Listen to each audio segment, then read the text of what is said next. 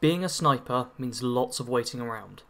You can potentially be sat in one location for hours, waiting for the right moment. Obviously you're going to need something to occupy your time, and stop yourself just drifting off. You could catch up on some light reading, try some amateur beatboxing, or even learn a new language. If you're feeling really ambitious, you could try all three. これはペンです。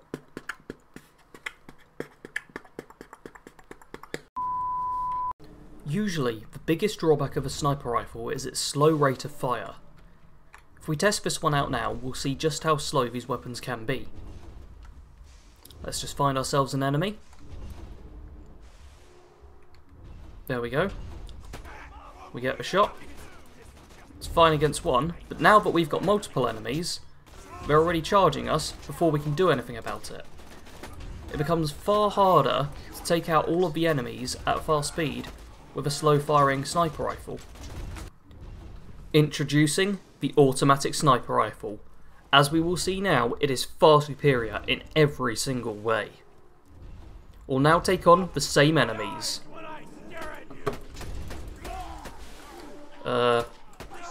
See? 2 down already, and even though there's more coming, we've got nothing to worry about, because we just keep that trigger pulled, and everyone dies. And everything is totally fine. See? Raw firepower. Actually, that went better than I expected. Automatic sniper rifles are great. Die, Skag. Die! I am king of all. I have an automatic sniper rifle. Bring it, Alpha.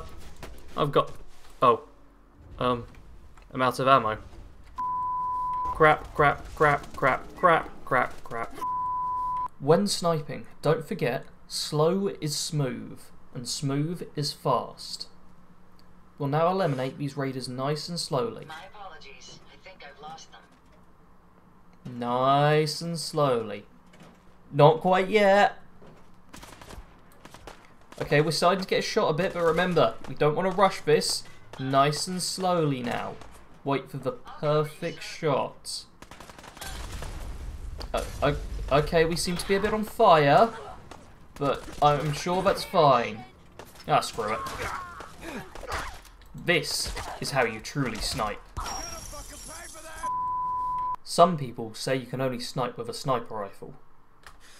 Those people are wrong. Dead wrong. Thank you very much for watching this video. It's very different to the stuff I normally make, so leave a comment below telling me what you enjoyed about it, what you didn't, how it could be improved, and so on. I do have more of this style of stuff coming in the future, but I really need feedback to help make this the best it can be. If you haven't caught up to date with any of my videos, or if you've just stumbled across this, then check out the channel. I do Fallout 4 builds, there's Let's Plays coming, there's quite a lot of stuff that's going to be on here. Thanks again though. Goodbye.